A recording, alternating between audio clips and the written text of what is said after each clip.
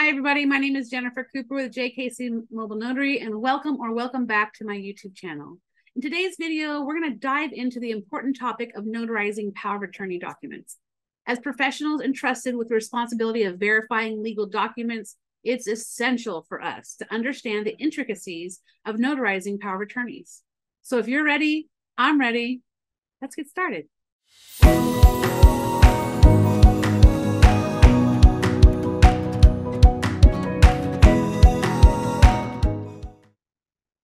Okay, guys, so first let's understand the power of attorney documents. So before we dive into the notarization process, let's refresh our knowledge of power of attorneys.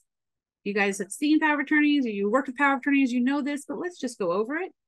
A power of attorney is a legal document that grants someone else known as the agent or attorney in fact the authority to act on behalf of another person in various matters. These matters can range from financial and legal decisions to healthcare and real estate. Okay, so let's talk about the significance of notarizing power of attorneys. Notarizing a power of attorney holds immense significance as it adds credibility and authenticity to our document, or to the document, not ours. By performing our role as notaries, we ensure that the signer's identity is verified, their consent to sign the document is voluntary, and the document itself meets the necessary legal requirements. Having us there helps the person giving over their power of attorney. Okay, so let's talk about the benefits of notarization. Firstly, notarized power of attorneys have a higher degree of acceptance and validity.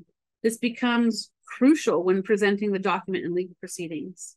Secondly, notarization serves as a deterrent against fraud and coercion, ensuring the integrity of the document. The role of notaries in power of attorney notarization is pivotal. When presented with the power of attorney, we verify the signer's identity, witness their signature, and confirm their willingness to sign the document. Then finally, we stamp the document for our notarization. Let's talk about jurisdictional requirements.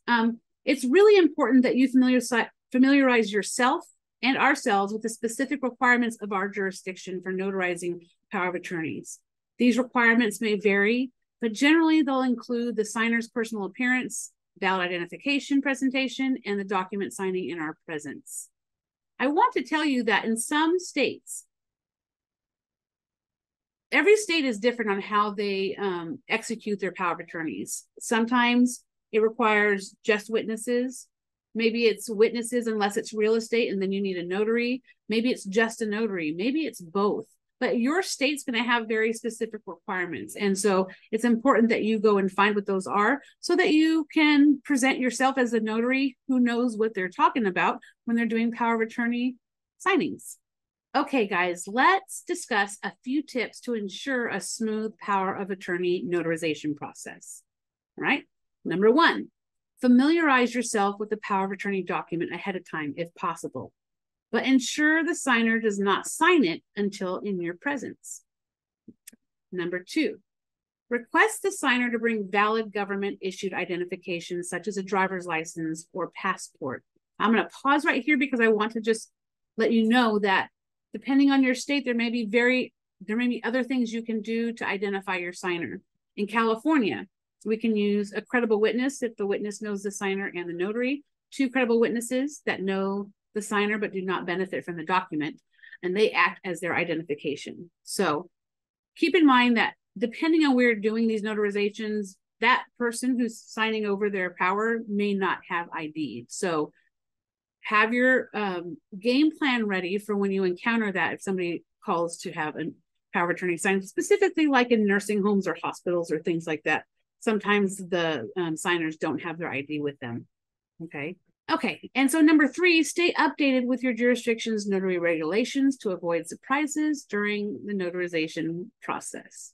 Notarizing power of attorneys is something that's going to happen to you if you're a notary at all. We use power of attorneys in so many different situations. We do it in our trust packages.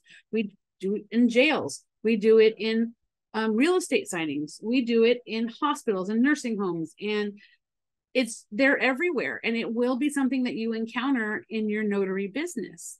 But we as notaries hold a responsibility to follow proper procedures and adhere to our jurisdictional requirements so that we can help maintain the integrity of the legal documents. So I want to also tell you guys that if you want a more comprehensive tutorial on power of attorney documents and the execution of the documents, I have a great one-module training course available to you, and the link will be in the description. In that course, we're going to go over all of the terminology of a power of attorney. We're going to go over the activation of a power of attorney. We're going to go over who signs where and what and how. And we're also going to go through some sample documents. There's also some resources in that course that are going to make your research for your jurisdiction way easier. So if you're interested, the link is down below. But like every video, guys, I hope that you enjoyed this video today. And as we explore the world of notarizing power of attorneys, I hope that this guide has provided a little bit of insight to enhance your notary practice. And if you have any further questions or topics you'd like me to cover, please leave a comment below. And again, don't forget to like this video, subscribe to our channel for more valuable resources. And until next time, keep up the great work as notaries, and we will see you soon. I will see you soon. Bye.